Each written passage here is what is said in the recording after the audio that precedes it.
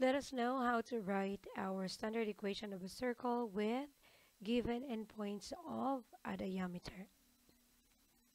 Diameter, by the way, is a line segment that passes through the center and the endpoints are on the circle. So let us start with this first example. Endpoints of a diameter are 1, 3 and 6, 7. So how do we look for, or how do we write our standard equation of our circle? Now take note, standard equation of the circle. This is x minus h squared plus y minus k squared equal to r squared. We've got hk as the center and we've got our r as the radius. So how do we look for the center and so with our r squared? So what we are going to do is first we need to look for the center. So to find or to solve for the center, we are going to utilize the idea of the midpoint. So we will be using midpoint formula. So I hope you still remember midpoint formula.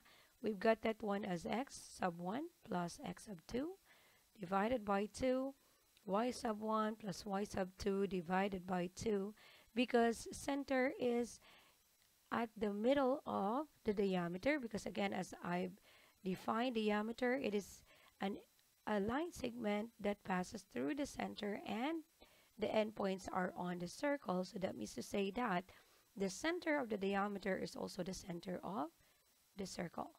So let us now use this one. This will be our x sub 1, y sub 1, x sub 2, y sub 2, and plug it in here. So we've got the midpoint. X sub 1 is 1 plus our x sub 2 is 6. We divide that 1 by 2. Then y sub 1 is 3. Then y sub 2 is 7.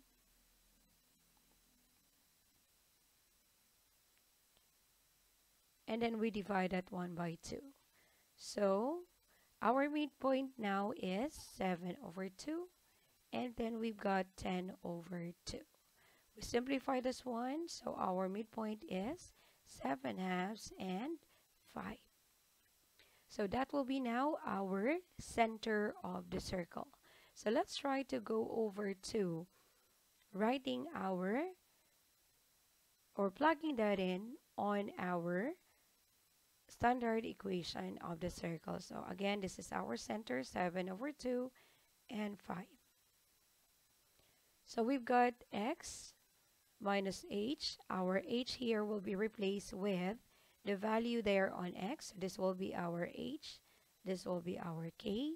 So we have x minus 7 over 2 squared plus y minus our k is 5 squared, and that's equal to r squared. Now again, this is not yet the standard equation of the circle because we don't have an r squared. So let us solve for r squared. So solving for r squared, we'll be utilizing this one. So x minus 7 over 2 squared plus y minus 5 squared, that will be equal to r squared. And again, we will be choosing any number here to utilize, or any coordinate to utilize and replace our x here. So let us use this one.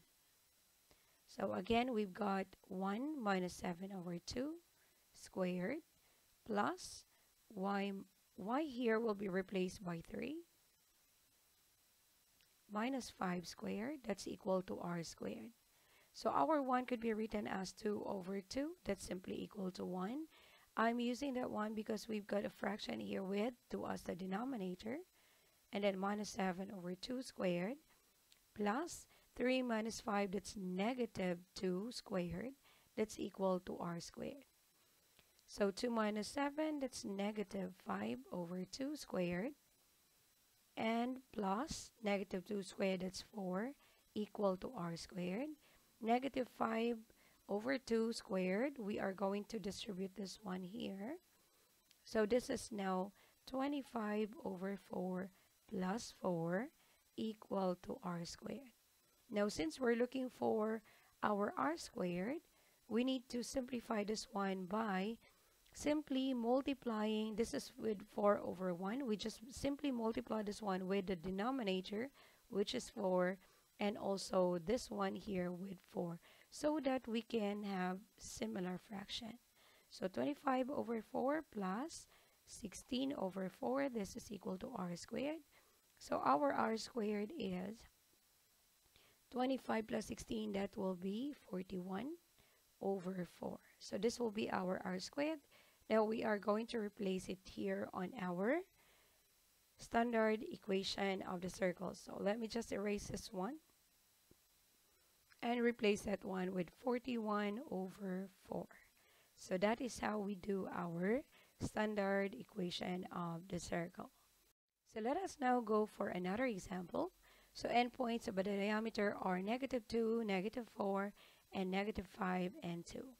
So again, we'll start with x minus h squared plus y minus k squared. That will be equal to r squared. Then again, we need to look for the center. So solve for the center. So we will be using our midpoint formula, x sub 1 plus y sub 1 over 2, and sorry, that should be x sub 1. I mean x sub 2.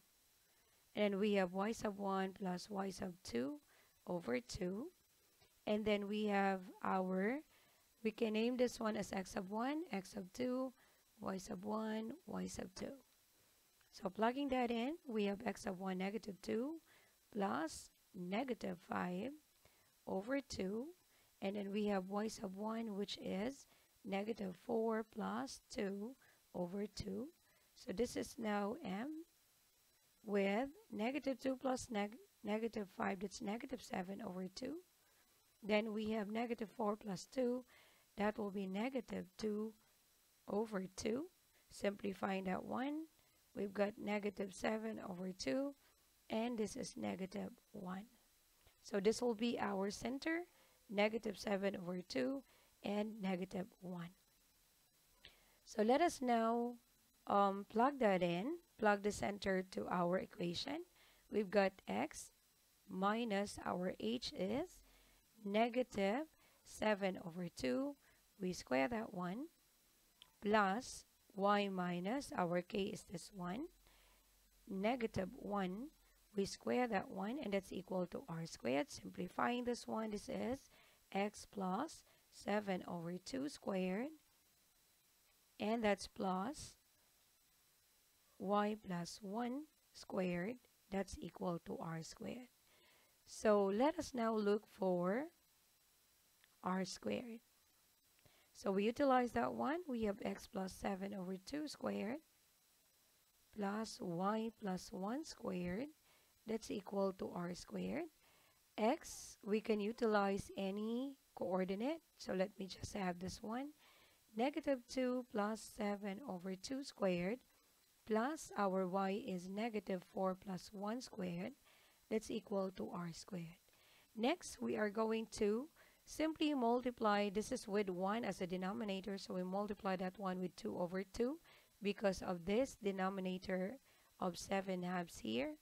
So this is now -4 over 2 plus 7 over 2 squared plus -3 squared equal to r squared. -4 plus 7, that's +3 halves squared. And then we have plus 9 equal to r squared. So squaring the fraction here, we just have to distribute our square.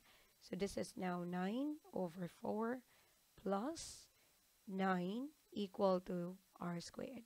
So this is understood with 1 as a denominator. So let's multiply this one with the denominator here so that we can have similar fraction. So this is now 9/4 plus 9 times 4, that's 36 over 4, that's equal to r squared.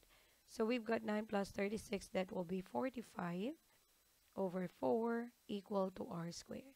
So replacing this one here with a value for r squared, that is now x plus 7 halves squared plus y plus 1 squared equal to 45 over 4. So that is how you write your standard equation of the circle with the given the endpoints of diameter.